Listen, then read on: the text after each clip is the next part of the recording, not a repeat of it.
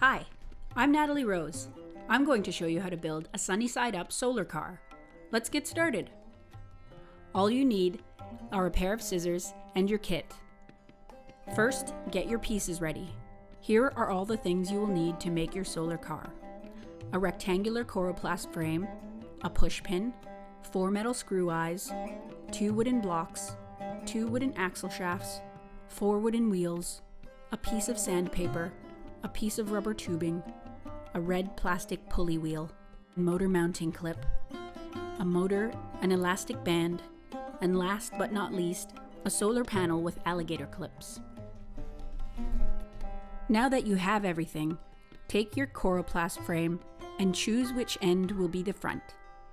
On this car, this will be the front, and this will be the back.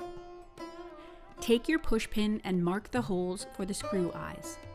The screw eyes will hold the axle that your wheels go on, so make your holes parallel to the front and back edge of the car. Twist the screw eyes through the coroplast and into the wooden blocks.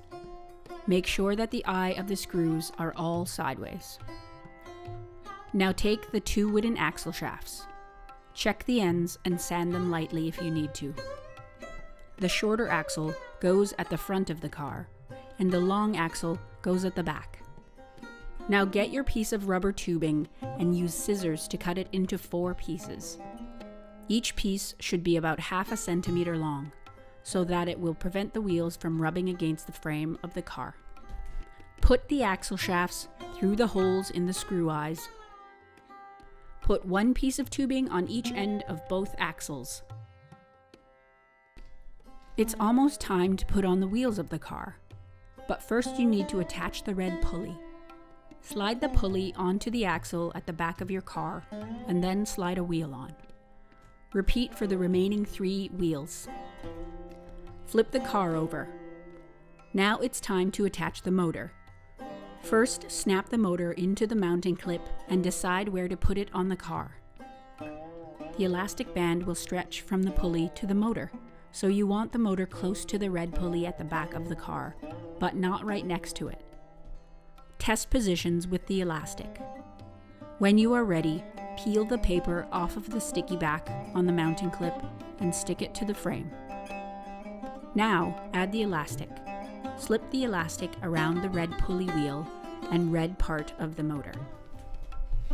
The last piece to add is the solar panel, which has 2 alligator clips attached to it. The solar panel can lean against the wooden block and the motor. There are 2 small metal terminals at the back of the motor.